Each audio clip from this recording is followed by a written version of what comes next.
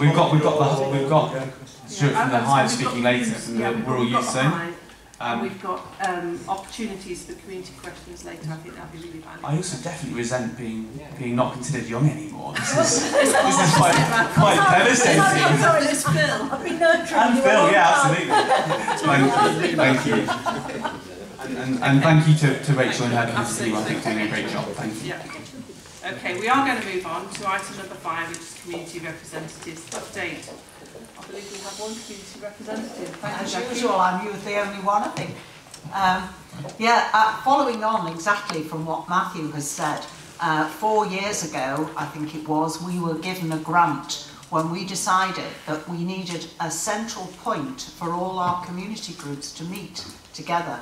And we formed Hoylake Help, and we had a shop for, well, the first year was funded by you, the second year we got funding from other people, we kept it going, and eventually we had to give up because we couldn't afford the rent anymore, and we now run it in Melrose Hall in the office there, and we kept the work going. And each year we have invited the community groups to meet together. We don't want to join together, we don't want an umbrella group, because each group has its own particular interest, and that's the way we are forward. But we've recently just put this together, and it is draft, and anybody who wants one can have one afterwards, because we are eventually going to get it printed properly. But we have 45 different groups of people in Hoylake, from the roundabout to Mells Station, Hoylake and Mells. And each of those groups over the years have been formed because the residents have decided something needed doing. And we had a meeting a fortnight ago. 22 of those community groups came and gave us a flavour of each of their groups and what they do. And I have to tell you that the thing that has really made the residents of Hoylake and Mells absolutely furious is the fact that we are now going to have parking meters on our promenade, which is discriminating against the older people who enjoy driving down to the prom and they're not going to pay their £1 or their £2. The people who go bowling are going to have to pay. The people who go to the community centre are going to have to pay. The people who go to the lifeboat station, the boating lake, they're all really, really annoyed that we have volunteered, and Hoylake and Mells, this particular Christmas, we raised in the village from the residents and the businesses over £30,000, and I think everybody will say that we had the most fantastic display of lights. And they are going to move this year because Mells now are joining in with us, so it will be even better. And that we just feel that what you have done as a council in putting parking meters there is just discriminating and really not helping the people that you should be helping. We noticed and we've heard that when it's happened in the parks are not getting the people anymore, so I don't know what you're going to do about it, but we are really very, very upset about the whole thing. People came from all over Wirral. We were told to regenerate the area. We have over 100 businesses on Market Street in Hoylake. It's one of the biggest lengths or the longest lengths of shops, and we rarely have more than 2 or 3 empty. This week there are 4 new businesses opening up in shops where businesses have retired or for one reason moved on. And this is something that we should be looking at. We are a tourist peninsula, and people are not going to come if they're going to have to pay. So I hope that you will take this away. And one of the things that I think came out, and this is being a bit political, where at the meeting last week it was pointed out that the money you're going to raise from this could be raised by doing away with the Wirral view, which the people of Hoylake feel, the people of Hoylake and Mells feel you are peddling politics on our rates.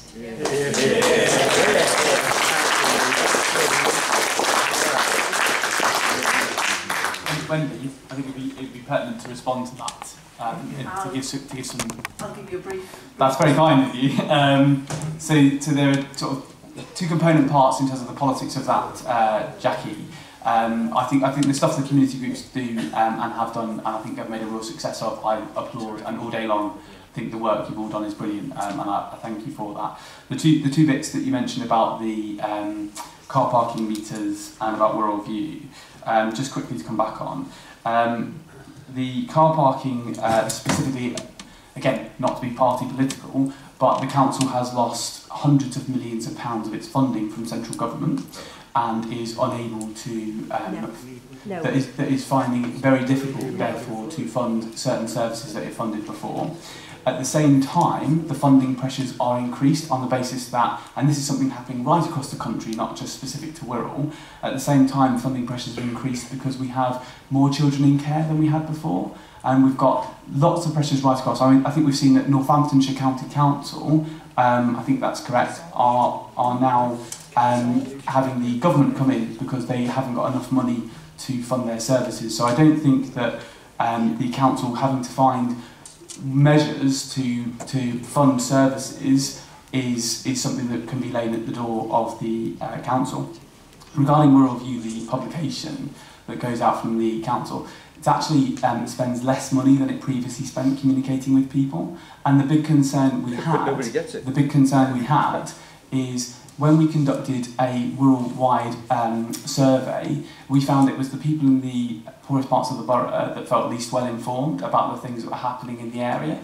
And for me, the reason that's particularly bad is the things like the community support networks, the food banks. I need people right across the Wirral knowing that that support and help is available to them. And the existing media that we had, that we would advertise in, didn't actually reach many of those areas. And so let me just finish, Jackie, let me just finish.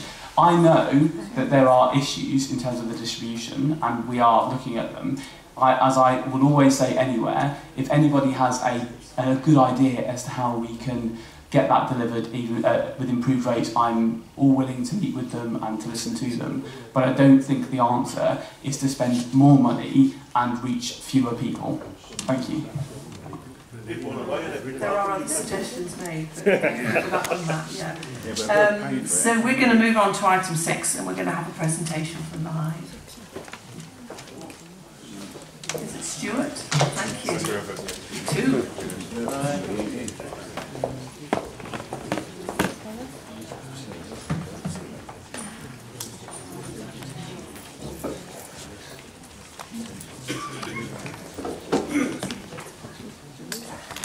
Okay, good evening. Everybody hear me?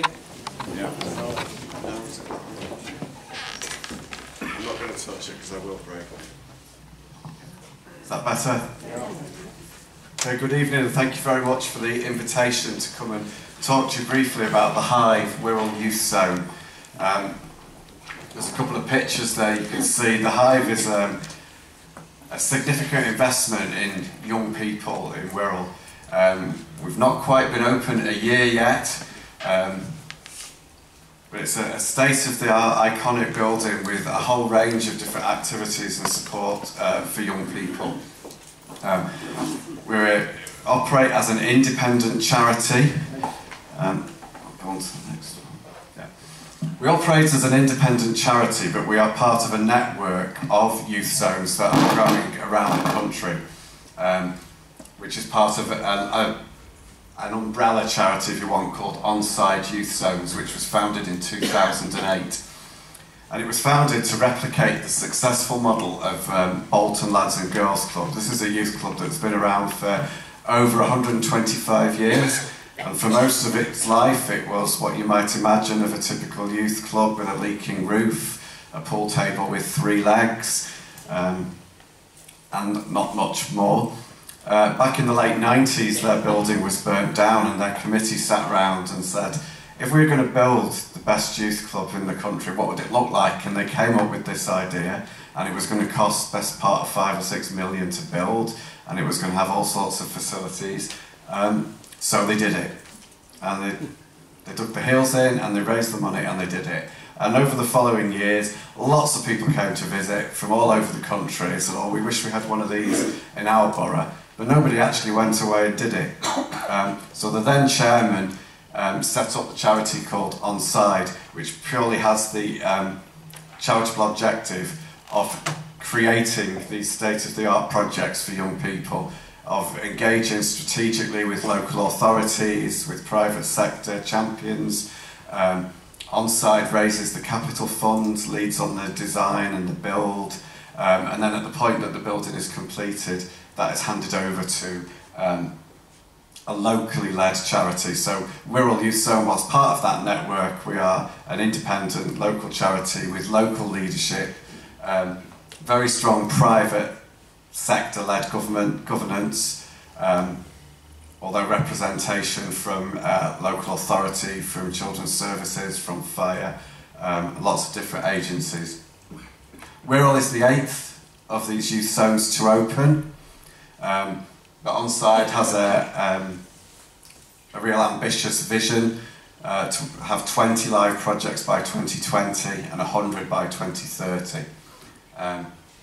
And he's on target for that. Another one will open in Chorley in a couple of months' time, and next year 5 will open, and the charity will go national, which is where I introduced my colleague Tony. Tony has recently been appointed as the Chief Executive of the upcoming Youth Zone in Croydon, one of 3 that will open in London next year. We've been open less than a year, and the Wirral project is viewed as the flagship model. So all the new London Chief Execs are coming up to learn from Wirral, and up here. So Tony is up here for 6 months, learning what we do in Wirral and then replicating that in London. So yeah, just going to hand over to Tony. He's going to tell you a little bit more about what the Youth Zone is, the model, what we do, and then I'll come back with some of the little bit more that's specific to us tonight. So Stuart's right, I'm an Essex boy living in Birkenhead at the moment, so I'm up here till the summer, and very nice it is too. So what I want to do just very briefly is just go over what we call the Youth Zone offer. Broadly, the Onside mission and our mission is to provide somewhere to go, something to do, and someone to talk to for children and young people aged 8 upwards, and for those who are 25 if you have additional needs. We're really proud that since 8th of April last year at the HIVE, we have maintained every week 46 hours of open access, universal youth provision. That's 7 days a week, and that's been every week of the year since we opened last April. How that works, as the slide says here, as it says, 20 activities each night, buildings that create involvement with children and young people, sports, arts, personal development. There's a climbing wall, there's a boxing ring, there's a music studio, the list just goes on. There's a rooftop football pitch, there's a 4 badminton court sports hall. There's so much to do. We have a really effective employment and enterprise programme. We have an approach called Try, Train, Team, which essentially is we give young people the opportunity to try something new for the first time. We then encourage them to train towards that, and then we encourage them to form teams. And over the past year, we have formed girls' football teams, lads' football teams, netball teams. It just goes on. Tonight, the lads are playing a kebab shop, I believe, as part of a local league group. But these are young people that, you know, since I've been up at the HIVE, I've looked at and I thought, what was you doing over 18 months ago? If you weren't here, where were you? And they're now playing football as part of a team. We're inclusive. We're really proud of that. Every Sunday we have what's called HIVE Ability, and that is our inclusion sessions for young people up to the age of 25 who may have additional needs. And we regularly receive over 100 young people coming to enjoy our facilities. As the years progress, young people increasingly call it their second home, and we're really passionate about raising aspirations and developing the leaders of tomorrow. Just go on to the next slide. A youth zone is a place that is safe for young people, it's inspiring, it's quality provision. As I said earlier, we work with those aged 8 to 19, up to 25. The model is quite simple, it's just 50p per visit, £5 a year annual membership. At the moment, whilst I'm living up here in Birkenhead, I'm using the gym in the morning at the youth zone. It's David Lloyd quality equipment, and I'm able to use that, and so are young people, for 50p. It's just a total no-brainer. and we're open when schools are closed. So our sessions start at 4 o'clock in the afternoon, and we close at 10. We run sessions throughout the weekend as well. Just briefly, some impact from young people. You know, we deliver holiday clubs. So during the half-term and summer holidays, for just £10, your child can come to the Hive from 8 o'clock in the morning till 6 in the evening, and they'll get breakfast and lunch, and they'll be able to take part in all of the activities and use the facilities that we have. And just as a kind of anecdotal story, a couple of weeks back, a young lady who we've been working with, she was moving away from the area over to Doncaster. She'd been brought up through the care system, and at 10:15 every evening the staff have a debrief just to reflect on the session, what worked well, what didn't work well, and she came in and she thanked every single one of the members of the staff and said that you've changed my life, and it saved her from many horrible things. And in the 5 or 6 weeks that I've been there, that just justified why I joined the organisation. So that's the change that we're making, that's the impact that we're making. Next slide, Stuart. Raising aspirations, we're really determined to do that. I'm really passionate about that. We know through various social studies that young people who grow up in challenging environments where they're facing deprivation and significant barriers, aspirations for them they're not high enough, they need to be higher. And we're trying to do that at the Hive. We're trying to raise the aspirations and we're trying to help young people realise their dreams. We have a young person's development group, so everything we do at the Hive is informed by young people. Rewind, what, 2.5 years, 3 years, Stuart, the young person's development group would have been formed, and those young people informed the look of the Hive, the branding, the logos, the activity, and they're still at the heart of the Hive today, informing all that we do. So that's the last of my slide. I'll hand back to Stuart.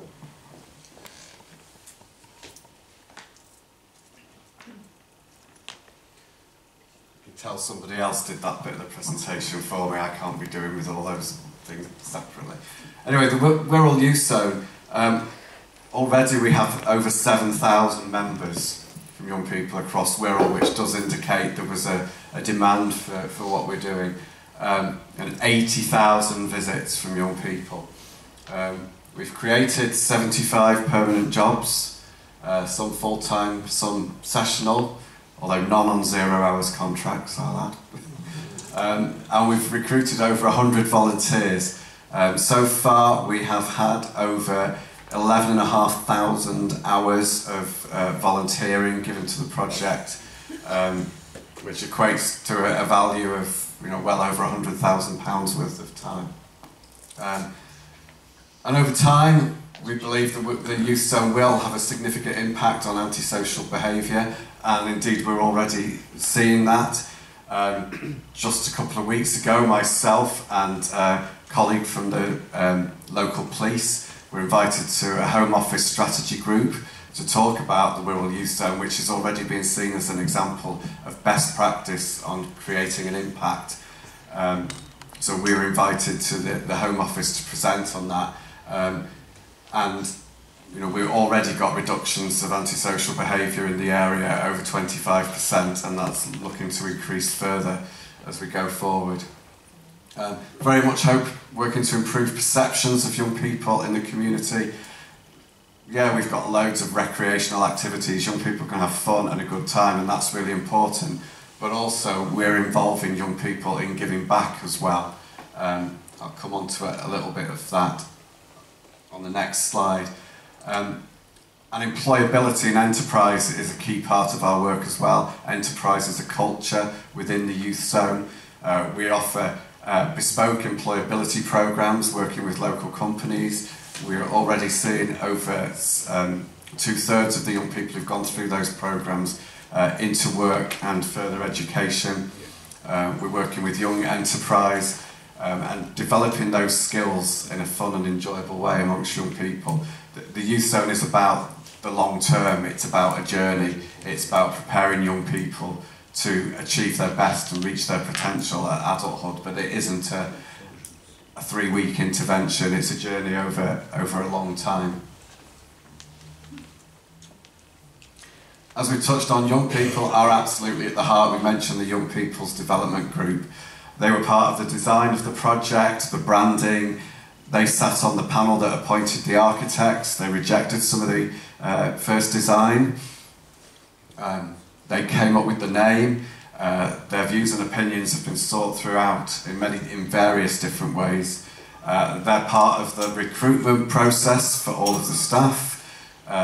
In the kind of 4-month period between about October and January, just over a year ago, young people sat on 600 interview panels and really took that to heart, that it was their youth zone and that it wasn't a tokenistic involvement at all. They actually influenced quite strongly some of the appointments that we made and some that we didn't. I remember one candidate and the young people said to me afterwards, "Stuart, we like you, respect you, but if you appoint that person, we all quit." And they really developed. They started with some standard questions, but as they got into it, they were asking supplementary questions. They were really delving quite deeply. Ongoing consultation and input. We have a young leaders programme already. Over 50 young people have been through that 8-week training programme, and they're now involved in leading, senior young people involved in leading on junior sessions, on supporting their peers on the inclusion session, volunteering in different ways and linking them into volunteering on other community projects as well, and really kind of embedding that ethos within young people of contributing to their community in various different ways.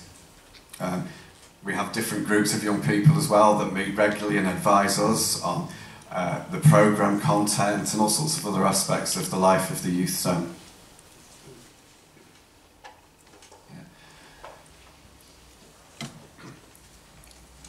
Particularly relevant to yourselves here, we are the Wirral Youth Zone. Although we're located in Birkenhead, we are not the Birkenhead Youth Zone. It is a Wirral-wide project. Unsurprisingly, we have a higher number of members who live closer, but we work really hard to ensure that the youth zone is communicated and available for young people right across the Wirral. So initially we had a target of 3,000 members, which was based on the performance of the other youth zones in the network. As I mentioned, we have over 7,000. We've massively overachieved there. It's a very busy project. But we decided that we would, split our target as well. So, if we just got 3,000 members from those who lived very locally and could walk, or those whose parents brought them, that to us is not achieving our target. So we've been very proactive in doing as much as we can to promote the project. So within Wirral West constituency, our target was 601 members, and this was based on percentage of population of young people in each area. So in the constituency as a whole, we do have 747 members, so we've achieved that target. Breaking that down by wards, we're not quite there yet in all the wards, and we've got some more work to do. And we have actually got some more money approved in our budget from the 1st of April to increase our outreach team, which is currently 1 person. He is currently working in a number of schools in this area, and we're starting to do some taster sessions to engage more young people. So, any help you can give us in promoting the project, encouraging young people to get involved, that would be great. Happy to work with any other community groups. So where are we going from here? We're nearly at our first year. It's been something of a roller coaster. The numbers that we've been working with have far exceeded expectation and what was budgeted for. So a lot of team members have been working very, very hard. But what we don't want to do at any point is rest on our laurels and say, job done. We recognise that actually we've got so much more to do. So going ahead into the next year, the first thing is about quality of our work and ensuring that it actually has an impact. We've talked about return on investment already tonight, so I'm not going to bring that into it. But you know, one of the things we will be doing quite a lot of in this next year is evaluation of our work, and a major piece of evaluation will start very soon at the end of our first year, so that we can learn from that and ensure that what we're doing actually makes a difference. And we will be looking at those return on investments. Some of those exercises have been done across the other youth zones in the network, but we're going to do that specifically for Wirral as well. And we're really working on being the best at what we do before getting any bigger. We're not looking to grow in any unsustainable way and start lots of new pieces of work that can't be sustained long term. You know, the project, we want to be here for a long time. You know, the intention is that the youth zone will be operating long after I've stopped working. So yeah, outreach will form a major part of our work in the coming year. We've talked about geography, ensuring that young people from right across Wirral are able to access the project and take part. But also in terms of diversity as well, and ensuring that our membership is representative of children with disabilities, looked after children, etc. Really making sure that we meet the needs of all young people. And the really big one is partnership and collaboration. Our specialism is generalism, and the only way that we will see young people achieve the best outcomes is if we're working in partnership with lots of different organisations. We've already got partnership agreements with about 40 different organisations, schools, other voluntary sector organisations, statutory services, and we want to do more and more of that. You know, I've put down there that we're looking to address fears. You know, before we were open, there were a number of fears around the area that we were coming in as quite a large charity, and what we were doing would have a detrimental effect on smaller groups in the area. And the reality is the opposite to that, and our intention is to work with as many groups as we possibly can, be they small local groups who might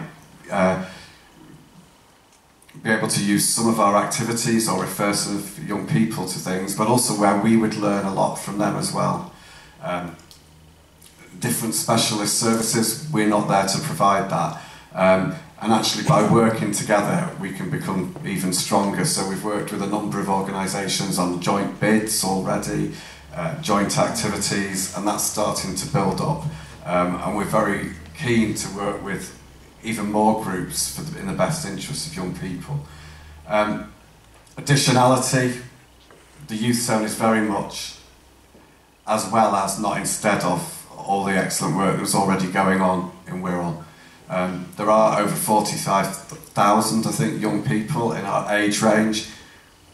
You know, we're working with 7,000 of them. That still leaves over 38,000. You know, so it's very much about additionality, not about instead of. Really looking to learn from other groups, other organisations, other local people, so that we can improve what we're doing. I think I've already mentioned their joint projects, very much the direction we want to go in. And sustainability, a big issue. We don't want to be here one day and not the next. So we are doing a lot of work to ensure that we maintain what we started with young people. And it's very much, I guess in summary, a four-way partnership enables us to do what we do. Young people is one part. The private sector played a huge part in supporting the youth zone, both in terms of financial support and a lot of other engagement. The local authority are, you know, our biggest partner, and without the local authority we would not be anywhere near where we are. And the community as well, working with other groups, volunteers we've talked of.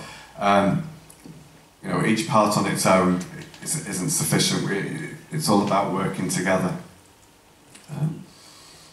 And I guess that's about us in a nutshell.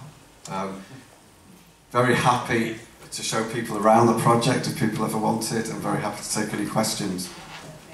Thank you. Questions from the committee, Councillor Elderton. Yeah, thank you very much for that comprehensive report. I've really got two comments really based on where I started this evening on antisocial behaviour. I do notice that West Kirby and Thurterton probably has the lowest take-up of people able as members. You've got a target of 113, 64 members, which is only 57% of what is possible. My question really is, can you do anything to outreach into that area a bit harder, if you like? And the second thing really, which I suppose is fairly obvious, is the cost of travel from West Kirby and Thurterton and Wirral West to Birkenhead, acting as an inhibiting factor in preventing young people coming and joining you. I'll answer the first question. I'll let Tony answer the second because he's been focusing on travel. Yes, we can increase our outreach. Outreach wasn't part of the initial opening budget, but I managed to kind of like tweak a little bit and get a bit of money from somewhere else. So we have had one member of staff whose role has been outreach. So he's been working in schools, in other community groups, etc., etc. And we have been moving around the constituencies rather than a day here and a day there. We've kind of done 2 months in one area of work and then moved on to the next, so it was kind of meaningful and followed on. So we are actually working in West Wirral at the moment. Our budget for 2018, starting on the 1st of April, was approved last week, and recognising that we still have a way to go, geographically, not masses, compared to the others in the network, we're doing really well at geographic spread, but there's still a way to go. Anecdotally, we're there in terms of disability, etc., but we haven't actually drilled down to look at that in great detail. So it is a priority, and we did get additional allocation of funding to outreach, so we have gone out to advert for 2 additional outreach workers, so that will be stepping up soon, and I'm really pleased about that. Travel is an issue. So, in the past 6 weeks or so I've been up here, I've been trying to get my head around the travel operating landscape here. Coming from London and Essex, Transport for London run the show in London, up here it's a bit more complicated. So I've been having conversations with Mersey Travel, and I'm meeting soon with Stagecoach, because it's clear there's a role here for travel operators to support us in getting young people down to the Hive. Yeah, I drove over this evening from the Hive to here for the first time, and yeah, it's a bit of a trek, isn't it, really? So we know that young people want to take public transport, but the question is it affordable? And you know, early conversations I've had with Mersey Travel and what I will do with other travel operators is around concessions, is around, you know, for example, can they give us a bus? Can we do like across the rest of the on-site network in some youth zones where they have their own bus, they can go out around the area and collect young people? Yeah, that would be an amazing situation for us to have. So that's the sort of objectives that we have over the next year. But clearly, you know, we need some travel operators to step up to the mark for us. Thank you very much. Thank you. There are 3 other members who'd like to ask a question before we move on, please. David Burgess-Joyce. Thank you. It's a very impressive operation, and I have to say I'm a great believer in meritocracy, so I can understand why the operation was built where it is. I'm just a bit concerned that, you know, I joined a gym in January and by the 1st of February I stopped going. That does happen regularly, unfortunately, but I'm wondering, out of those statistics that you have on that slide for Wirral West residents, just how many of them are continuing to go. They might have paid their £5 for the annual fee and excitement, you might have lured them in, and it's a very impressive operation. But I'm just curious as to know, after a year, are we going to see those figures drop dramatically? Because everybody in this room is paying for that operation. I think we will see those figures drop to some extent. It's human nature. Lots of us will have joined gyms and then stop going, and lots of us commit to some things and then stop going for lots of reasons. So we do expect it to level out at a little bit lower than it currently is. Looking at the journey that the other youth zones have been on in the network. However, we have also invested in somebody who's focusing particularly on retention and engagement. and we're going through a process of actually personally ringing those who haven't been for a while, looking at the reasons for that. There's lots of different reasons, and that's where this outreach comes in. You know, it's going to be a lot of proactive work. Some of the reasons are victims of our own success. In the first 3 or 4 weeks of opening, the number of visits was excessive, to the point that at some points we had to turn people away for going over the numbers for fire regulation. But actually what we found was that in those first few weeks we were somewhere to go, we weren't always something to do, and we very definitely weren't someone to talk to, because the numbers were actually too high. You know, we've been very, very passionate about fundraising and trying to increase our funding and increase our staffing levels and in volunteer recruitment, so that we can give a good quality experience to more young people. But as we make those phone calls, one of the most common reasons for not coming has been, last time I came there were too many young people there for me to be able to do all the things I wanted to do. So that is one of the issues. There was another issue with antisocial behaviour in the first couple of weeks outside of the building, and as is, you know, again, human nature, many young people will push the boundaries to see how far they can go, and we had some of that going on. It was dealt with very quickly. We'd got a strategy agreed pre-opening with the police. It was all put in place and dealt with very quickly, but again, some people didn't perhaps have the best experience in the first week or two. So yes, I do expect it will lower, but I think then it will come back and we will work towards a good level, which enables us to deliver a continuous quality service to young people. I think we won't drop, I don't expect we will drop below the target membership. You know, others have achieved the target membership in their first year and then come below and taken a while to come back up. I don't think we're going to be dropping below that. So there is a lot of proactive work going to look at that, and looking at re-engagement and looking at the reasons for that. You know, some of that is transport. So there's lots of different reasons, and we now have the resource and the capacity to address that, and are doing that. You know, I'm not going to lie and say the numbers won't drop after a year, because they will. Is that? Thank you. Thank you very much. Councillor Mike Sullivan and Phil Brightmore both wanted to ask a question. Do you want to ask both of them and then? Well, I'll. Thank you, Chair. This is a tremendous success story. It's fantastic what you're doing down there, and it's to be commended. On the cost of travel, we as a local authority worked hard with Mersey Travel to get a reduced fare, particularly in relation to the HIVE. And if my memory served me correctly, we've got a concessionary fare for under 19s, and it's very, very reasonable. But if you can work with Mersey Travel to get that even reduced, because, you know, since deregulation, as a local authority, we've got very little input into the buses, as opposed to down in London, where it is a transport system which is in the confines of local government, and I would hope that will come to pass with the Metro Mayor. But we have worked hard to bring fares down.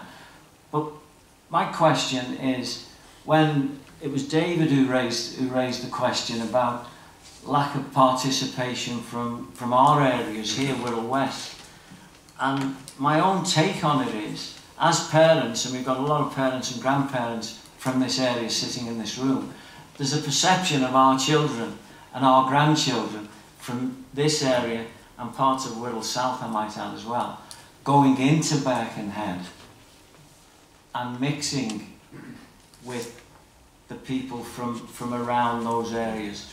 So that's something that we've all got to work hard at to break down, so that we can feel confident as parents and grandparents that our children and our grandchildren will be safe. So you've got to work with the police so that we'll feel safe, that our children and grandchildren will be getting on the bus, going down there to Birkenhead till 9, 10 o'clock at night, and then safely getting on the bus and coming home. So that's really my contribution, I think. Yeah, I'm going to take that on board, and I think there's two parts. There's the safety within the youth zone and the safety outside. Within the youth zone, we've got very, very clear behaviour policy and expectation, which is rigorously enforced. So if young people step over the line after they've had a warning, they will be given a cooling off. That might be 1 day, 1 week, 3 weeks, depending upon the severity of that. Parents will be informed. They will walk out the building and they'll shout at you and tell you that they never want to come again and all that. But 2 days later, they're stood at the door begging to have it rescinded. So we're very clear on that. Different groups of young people mix really well. The first people in every evening at 4:15 are pupils from Birkenhead School and Birkenhead Park School.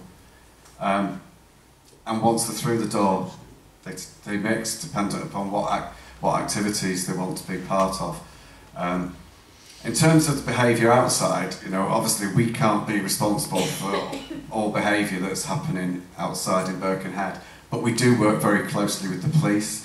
As I say, pre-opening, we developed a strategy with themselves and McDonald's that are just on the junction opposite to work closely together. I think I mentioned about going to the Home Office a couple of weeks ago, and I went with our local police sergeant, and I presented in terms of the offer of the youth zone, and she presented in terms of the perception of the police. And she said, when she first heard the youth zone was coming, she was not happy. All these extra young people coming into her patch. And she presented a slide of her expectations against the reality. And she said, since we've opened, there has not been one instance of antisocial behaviour involving young people going to or from the bus and train station. Have you got a chess club? We do have chess. We don't have a particular club, but we have it chess. in the central area. Yeah. This is actually one of the biggest things that we've come up against in West Wirral and part of South Wirral, because we've gone and done pop-ups in supermarkets and all sorts. To try and promote that. Even if young people want to join and come once a month. If, for example, if the climbing is their thing or they want to learn climbing, we've got a climbing wall with 3 qualified climbing instructors, 50 pence. Otherwise, you've got to go to Liverpool to Awesome Walls and pay £8.50, plus the travel, plus the tunnel fare. So in terms of, for parents, it is incredible value for money. But the biggest feedback we've had talking to parents is, you're in Birkenhead. So what we might want to do is, maybe work with yourselves as elected members and say, right, well, let's put on a taster session. Let's put a little bit of money from somewhere, let's get 2 coaches and let's bring a taster session. So for example, on a Saturday, we do juniors from 10 till 12 and we do seniors from 10 till 2 and then seniors from 4 till 10. So we've got a 2-hour gap in the middle between our juniors and seniors. So let's do a taster session that's just for you. And your families or your young people come in, meet the team, see what it's like, ask the questions, and take it from there. So we're really open to those sort of things and making that can happen. So, Chair, I'm mindful short on time, so I'll be very quick. Okay, we just haven't got long yet. Yeah, it's brilliant. I think it's proved its worth already. It's a huge investment by the council, so I'm pleased to see it's working well. Just, you're selling yourself short a little bit. I know some social enterprises have used your building too. I've volunteered there a few times, not least for feeding Birkenhead, and I know this girl can